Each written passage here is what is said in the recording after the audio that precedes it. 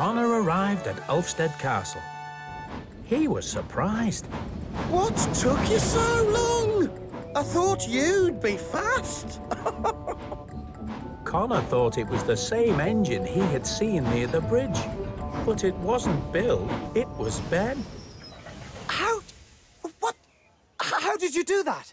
I didn't see you pass me. I was probably going so fast, you would have just seen a blur. Don't worry about it. We can race again.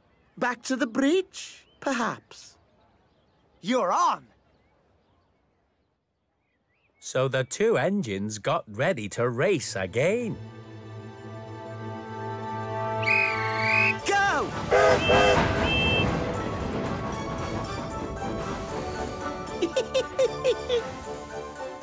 This time, Connor wasn't taking any chances. He was so determined to beat the little tank engine that he didn't see the signal turn red until it was too late. Then there was trouble. Henry! Watch out!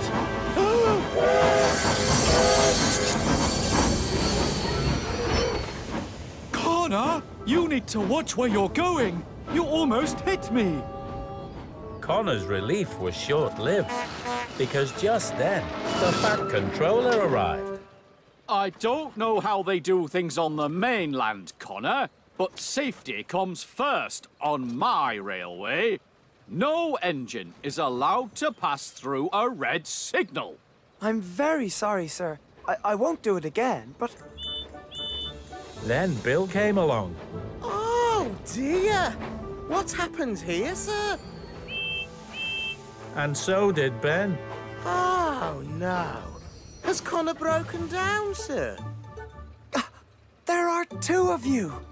You played a trick on me. You aren't really faster than I am.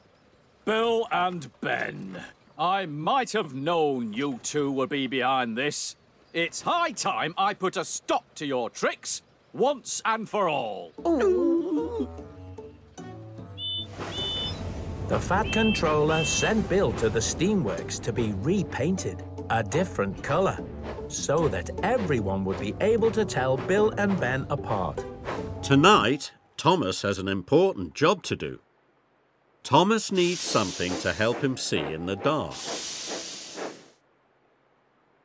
He has a snowplough, a new whistle, and a lamp.